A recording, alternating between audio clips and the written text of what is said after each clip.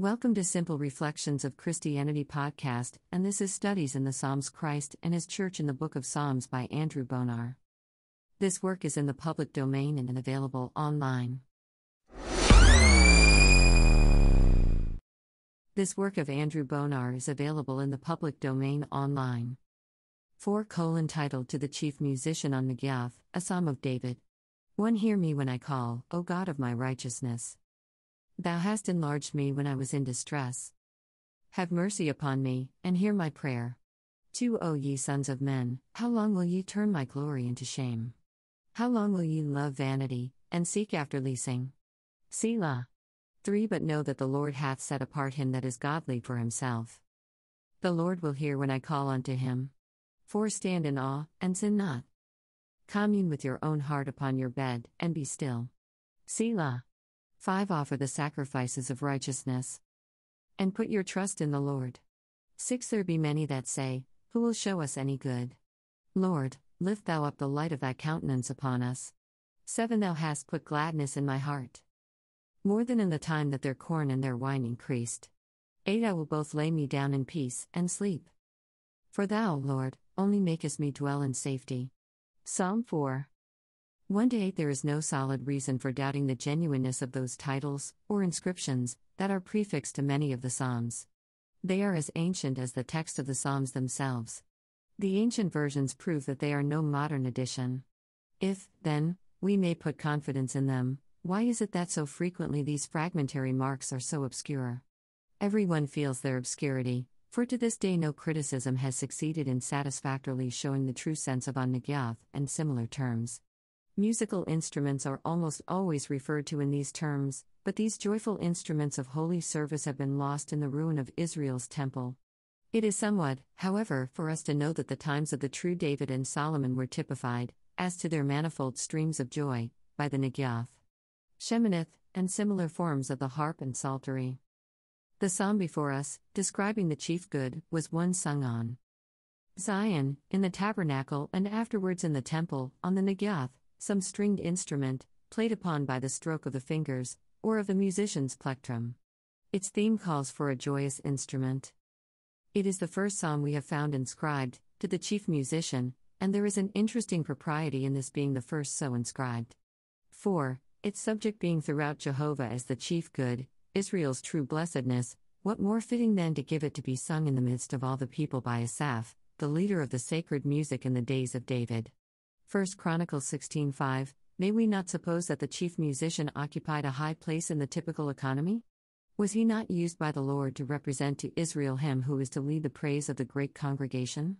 Psalm 22:25. When he sang such deeply melancholy psalms as the 22nd, was the scene not fitted to bring into the minds of God's people the idea of the suffering Savior, passing from the unutterable groanings to the joy unspeakable.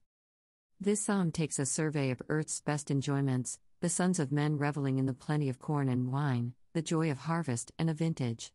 Their mirth is loud, their mockery of less mirthful ones than themselves is keen, vanity is their pursuit, false joys their fascinations. To such a gay multitude our psalm represents one approaching who has come from weeping in secret places. There. 1. Entering their circle, this righteous one calls upon them to consider their ways. O ye sons of men, is his cry, how long will ye turn my glory into shame? How long will ye love vanity and seek after lies? When will you leave broken cisterns? When will you turn from the golden calf back to the God of Israel, your glory? A pause ensues, Selah marks it. It is the silence of one who waits for the effect of his expostulation, but there is no response, and he lifts up his voice again, and leaves his testimony among them, but know the Lord hath set apart the godly for himself. The Lord keeps the godly. Each such man is like the witnesses of Revelation 11:6, these have power to shut heaven, and to smite the earth, for the Lord heareth when I call upon him. Well then may the sons of men give ear. Stand in awe, consider, flee to the atoning sacrifices appointed by the God of my righteousness, bear. 1. Having so done, stay yourselves on him, for I testify that the experience of all who have tried this plan of happiness has been such that they can answer the question, who can show us any good? By an upward look to Jehovah, Lord, lift thou on us the light of thy countenance. Yes, says the speaker to his God, to whom he had cast his upward glance, and by whose look of love he seems riveted, no sooner did my prayer ascend than the answer came, no sooner did I look to him than the sun broke through the dark clouds. Thou hast put more gladness in my heart than in the time when their corn and wine abound. I lay me down and sleep in peace, for thou, Lord, giving me the full portion of Israel dwelling in their land of corn and wine, with its heavens dropping dew, Deuteronomy 33:28, makest me to dwell in safety, all alone. There is an undoubted allusion in the last verse, to the blessing of Moses in Deuteronomy 33:28, where Israel's final destiny is declared to be dwelling in undisturbed security alone, and needing none to help or bless them but Jehovah. In this psalm, the godly one anticipates that blessedness is yet to be his portion, and so we see him fixing his eye on the future, even while at present his gladness is greater far than all earth can yield. The vanity of the sons of men is all the more clearly seen in the additional light of the coming glory. We can easily understand how any true child of God can use these words, they so exactly delineate his state of feeling both toward his God and toward his fellow men. But in no lips could they be so appropriate as in his who spake as never man spake. Indeed, is there not throughout a tone like that of wisdom, in Proverbs 1:8? The party addressed as the sons of men is there, and there is the same expostulatory and anxious voice, how long, ye simple ones? 122.